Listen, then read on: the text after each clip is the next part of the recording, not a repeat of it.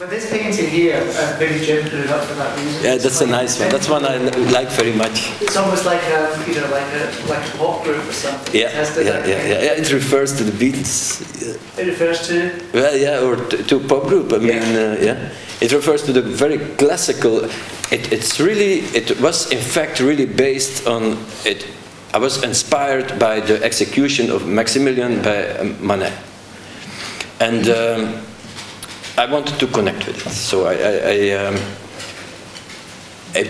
mean, the figures are standing like they're going to be executed, but it's not necessarily like that. You don't see a gun, you don't see an aggressor. Perhaps he's the aggressor, you don't know it. Huh? So, and the figures on the side are cut off, like in a photograph, you know, very aggressive. So you don't do this with painting. So that's why I did it, and yeah, it's also very poppy, and he has the strange halo around the. Yeah, he has a black. It is a shadow. In fact, it's the shadow of the man standing on the left. You know, you see his shadow go behind the back of the middle person, and it creates a black halo. So it's a reversed halo in a way. So when you start to make these paintings, do you have the models in the studio? Yeah. I do sessions with models, and I take pictures. I don't paint them from the flesh. Right.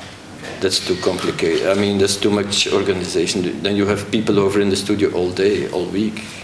My God, I couldn't work like this. So how do you take what's like Rich, that you work from 1,000 photographs and choose one that gets the right? Well, mostly I have an idea what I want, kind of, and then I try to look for a model that can fit in it, and I do the scenery, like a theater director, really. That's how I work for the last 5 years. I don't use found material anymore. I do my own scenery. Because I really want to invent images. I really want to make an image that wasn't there before, and that is there now, and that has kind of a relevance in contemporary society. I mean, that's my ambition. I'm not saying I'm succeeding in that, but it's a noble ambition, I think. The fact in my early work that I used people that looked like from the 40s or the 30s or the 50s, it had to do with also the idea I wanted to create a very universal image. So therefore I thought it would be a good idea to depict man as he was in the 20th century man. But if you want to depict a general image of 20th century man, who do you show? So I went to the middle of the century. And then you come in this period of the Second World War, which is interesting. To work with found material, found photographs, and the basic image shines through too much in the final work, and that annoyed me. Oh yes, I bring things into the studio, and I even make things. I make stuff, simple things that have a function regarding what my models have to do. I have clothes made, because I don't want contemporary clothes, and I don't want old clothes, so I try to design futuristic clothes now for my sitters. So in a film like A Storm, yes, with the three figures, which is something that I haven't quite got to, but there's a sense of streaming throughout your practice, with things that you made maybe 6 years ago get reinterpreted and reconfigured. Maybe a drawing gets reconfigured as a painting, which then gets reconfigured now as a kind of film. There's that sense of continuity, but the kind of, you know, the kind of medium changes a bit. And this does this refer to any of the earlier works? This particular film? Yeah, but this film not, no. Not this one, but it was the other one with the table. The table with the yeah, this one. That's the painting. First there was the painting, and when I made this painting, I thought it's a pity it can't move. So I want movement in this. That's why I made the film. You see, but the other film, it was just an idea I had during the shooting of this film. But the other film, in fact, is better. So, but it was just at the spot that I thought, hey, I'm going to film this too. I mean, my actors were just sitting there waiting, and I thought, this is even stronger. Let's film it. So you have to improvise sometimes. How did the kind of the transformation take place then from painting to the film? Did you reconstruct? Oh, but over here it was. I just tried to reconstruct it. So it was. You had the clothes made. Yeah. So these clothes are kind of old-fashioned, but I had them made more shiny because it would look more like an act, like you know. You like to paint things that are reflective. I like to paint things that are shiny. Yeah. Yes. Yes, I like that. I always liked it from the beginning. Yeah. That's very funny. There must be a Freudian explanation for that. Maybe it's because things that, I mean, in painting, things that are shiny, that are painted, yeah. When you paint them, there's a kind of certain sense of achievement when you get them to look shiny, when, you know, with a kind of economy of means. You can make a more visually, you can make a more interesting painting when there's something shiny in it, because it provokes contrast. And it has to do, I think, because, yes, we all know a lot of paintings from the past, and we don't know them always by. We know them mostly from reproductions in books. That's how our first contact with it. So it's very indirect, and that's an interesting aspect as well. And most of the paintings were, I mean, poor people didn't get painted, or they didn't have paintings, so it was always showing off these paintings with nice fabric and jewelry, and so there were always these shining elements. So it still works true. I want to paint shining elements as well, because this film work, it hardly moves. It's just the light that is flickering, yeah. And when you see it projected, it looks like a very large painting. In fact, for me, this is a painting, and it's executed in film. And I couldn't execute it better in paint, because it's a light image. It's like a diapositive that vibrates, because the light is flickering. And you see, so this work is very much finished, and I'm very content with it. And the subject of the work, I mean, it has lots of different kind of possible readings. Yes, of course, it's people waiting there. It's like Beckett, you know. It's called the storm. They're awaiting something. There's a threat from outside, and you don't know what it is, or it's a suggestion of a threat. Yeah, but it's a very beautiful painting. Yeah. The mythical power of painting grows in time. Yeah. It's more mythical than it was before. The weight of a painting can be enormous.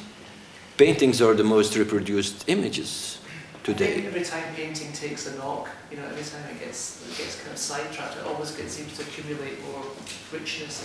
Yeah, and it appeals to our common unconsciousness in a very cunning way, I think. So, I try to refuse to look at art history in a linear way. I don't find it very interesting. I see things repeating, and when I look at Van Eyck, it's not that long ago, you know. It was a different society, but people still look the same. And yeah, things have changed. The context has changed, but basically, this art is still there, and we deal with it today, just as we deal with Marcel Broodhuis. We always have something, we must have something invested in it, otherwise. Yeah, but I like to see it in a way that there's always art added to what there is, you know, but everything is still there. Yeah. And everything has an equal importance for me. It has. I don't want to make my work physical in a way. Of course, painting or drawing, it is a physical thing, but it's also imagery. And an actual installation is a very physical thing. Yeah. Because I've done, I mean, on the side, it's very secret, but I've done some experiments and I tried sculpture and things, but it's too concrete for me. I like to present an idea that goes into your mind, and you can present it through a simple drawing. I can do a very small drawing and with a very big idea in it. And you can read it through the drawing, so it exists in your head. I don't feel the urge to make it concrete. Yeah. If somebody asks me to do something that I proposed in a drawing and he really wants it and there's money for it, I might think about it, but I don't have the urge actually to do it. But my paintings and my films are projected sculptures a lot of times, if you think about it. Even your drawings? Yeah, but of course they're indirect. They're not physically there, they're just projections or I try to show something sculptural in a painting or in a film. And this is a film, and after I finished this film, I thought I'm going to cast this girl, I'm going to make molds around it or have it done, and I'm going to make this actual sculpture, and the girl turns around, and I'm going to make an exact copy of this girl, very realistic, with the same clothes on, and put a motor under the sculpture and make the same thing, but make it concrete. So I made it, but it was too concrete. It was not a projected thing anymore, and I didn't like that. So I have the sculpture in my studio, and the sculpture served me to make this painting you showed earlier. So this is a painting I made from this sculptural experiment I did. So okay, so I like it. It's confused in my mind because I thought maybe the porcelain figures had maybe led on to the paintings that led on to the sculptures. Yeah, there's always a connection somehow, indirectly. But this is an actual sculpture I have in my studio, and I just use it as a model. I'm completely chaotic. For me, it is necessary that I live in my studio. I have a studio and I have a living room. It's separate, but I need to be able to work whenever I feel like it, anytime. I don't work that much, but I have no discipline. I mean. Sometimes I see something and I feel it and then I have to do it. Sometimes I have 2 months I don't feel or see anything and then I'm very frustrated, and it's no use in working then.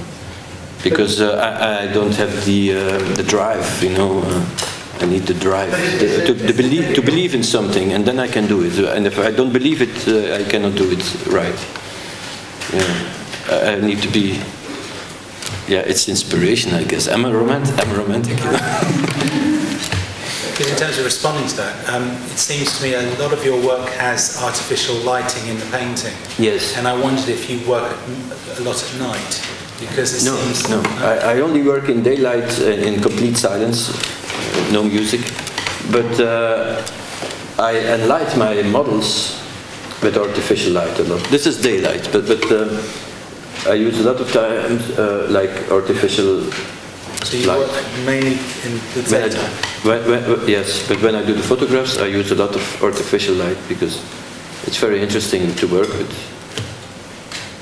I mean, it's theater, you know. Theater also uses artificial light.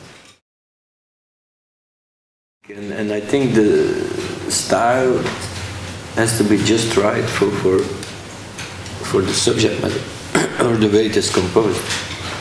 So that's very delicate, I think. Yeah, but I would like to paint like, for instance, Chardin. He was much more slower painter, you know. I'm very jealous of him. Yeah, but his paintings have such a slow quality. Yeah, he's my favorite painter, actually, Chardin. Yeah. But I'm too nervous to paint that way. He was. I liked his attitude also. He was like.